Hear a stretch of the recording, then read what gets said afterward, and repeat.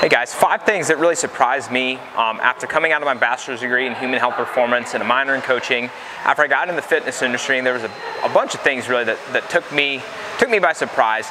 And one of the things that surprised me most was, in my degree, we were basically taught that, at some age, somewhere around 50 to 60, where people stopped being able to make fitness gains, whether that was in strength or in conditioning numbers, that basically people leveled off and couldn't improve. And what's crazy is how much improvement still happens in practice out here on the floor, increasing in lean body mass, improving conditioning, and creating significantly larger gains than were ever taught to us in my bachelor's degree.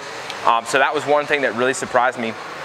Something that surprised me even more than that, and this happened to me personally, and then it happens every single time we run a nutrition challenge, is just mind-boggling how much and how fast nutrition changes the game. I mean, when we're talking about body composition, when we're talking about strength gain or conditioning gains, it's insane how much nutrition changes it. And there was not one lick of that conversation that happened in my certification process, in my degree. Not one bit of it talked about it, and I gotta tell you, like, it's insane. So start paying attention to your nutrition.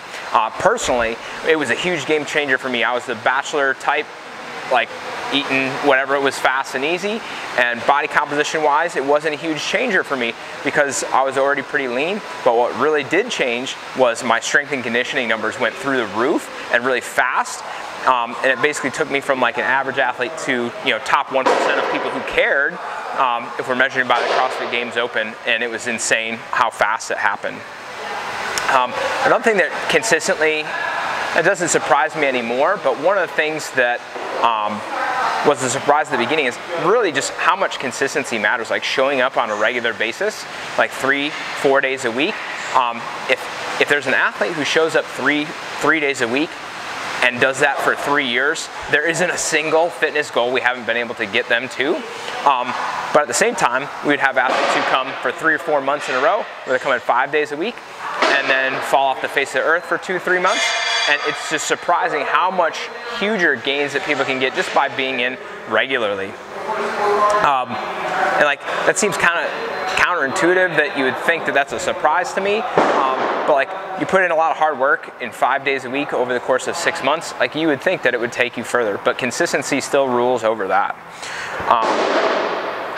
Another thing that really shocked me, and again, this one might be a counterintuitive, but like, how much just doing really good movement improves your fitness. And like, because I've seen it firsthand in myself and in some of my early athletes, it's really just something that I found to be more valuable than anything. More valuable than throwing more weight on the bar is just moving really well.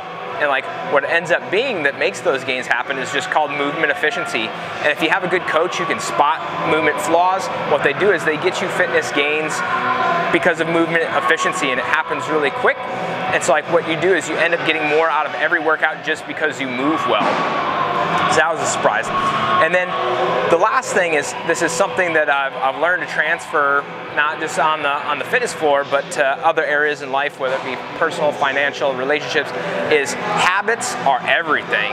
And a small habit is not just, like say a 10-minute habit a day of reading is not just a 10-minute positive habit. It's really a net 20, because that 10 minutes that you were spending watching TV is now gone. That would be a negative habit, and you add the 10 minutes as a positive, it's really a double, it's an exponential growth.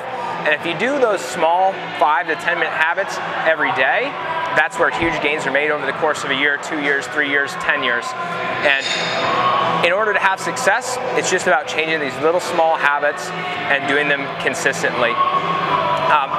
But it still surprises me to this day how simple certain things are, but yet how difficult to implement. So anyways, I hope you guys learned something from my 5 surprises, and I'll see you guys tomorrow.